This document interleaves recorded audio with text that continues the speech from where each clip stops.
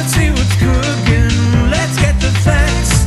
Let's see what's cooking. It's time for Yo-Yo Max 12. Hello everyone, today we're making miniature gingerbread houses. One of them will be small enough to fit on the rim of a mug, and the other one is even smaller, it'll fit on the top of a cupcake. Now you'll need a gingerbread cookie dough recipe for this.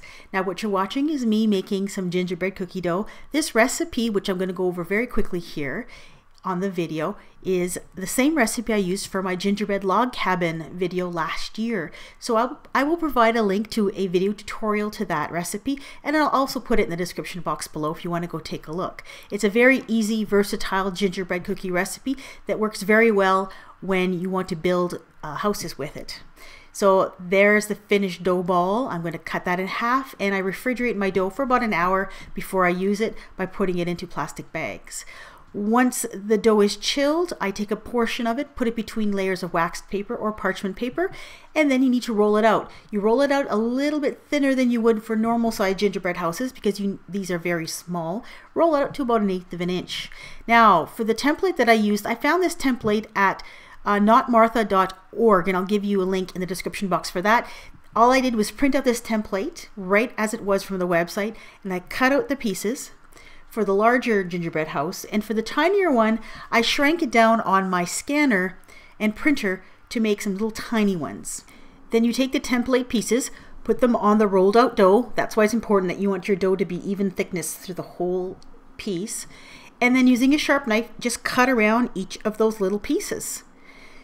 Now I should mention here that for the very tiny gingerbread house, I will put up on my website, and there'll be a link in the description box for that, for the exact dimensions of that teeny tiny one if you want to recreate that one. So I tried to put all the pieces as close as possible to use up all the dough.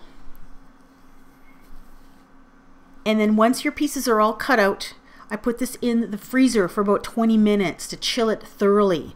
And that way it makes it so much easier to remove the excess dough on the edges.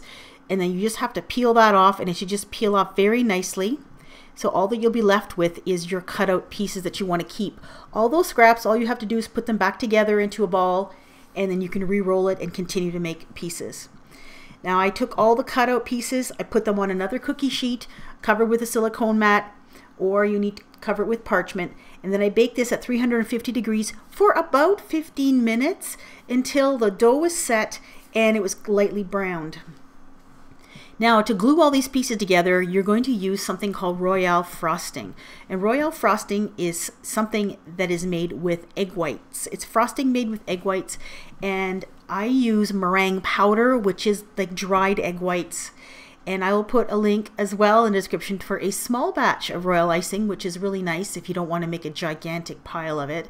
So there's 2 tablespoons of meringue powder in there, 1/4 cup of water. I just stirred it around to make sure it was completely dissolved, and then switched it to a larger bowl because I realized my bowl wasn't big enough.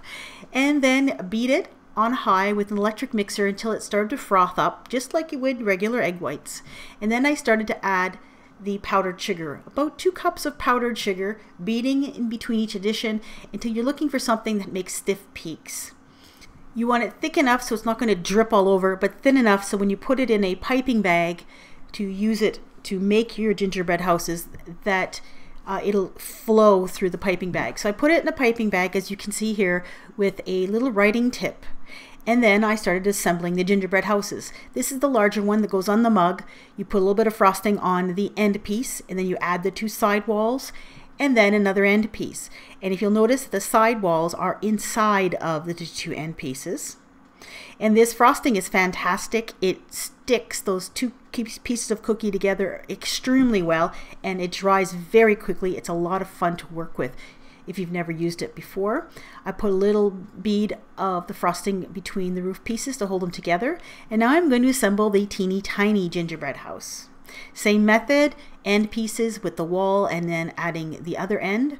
These gingerbread pieces here are a little bit overbaked. They probably shouldn't be quite so dark, but when I made this batch, I forgot to put my kitchen timer on when I put them in the oven, and I always put a kitchen timer on when I bake cookies because they can get away from you so quickly. Anyway, there's the little tiny house all assembled. They're actually pretty easy to put together, and they're kind of fun to do actually. And then the best part, which is the decorating, and you can do this any way you want, of course. One good way of getting ideas is doing a Google image search of gingerbread houses, and you will have a million photos to look at if you need some ideas of how to put it all together.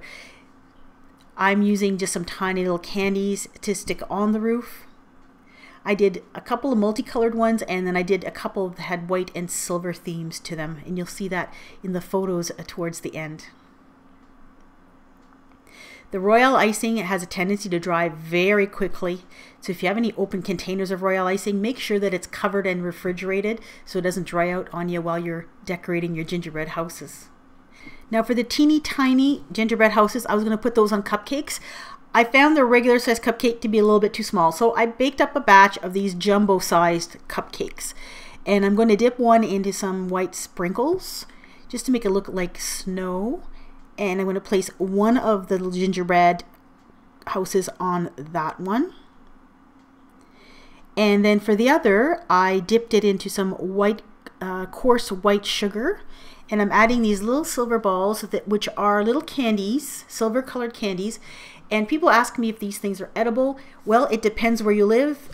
Where I come from, they are considered to be edible, but places like California, they're considered to be non-toxic, but not edible because they contain a little bit of silver. So you'll have to kind of make up your own mind if you want to consume these or not.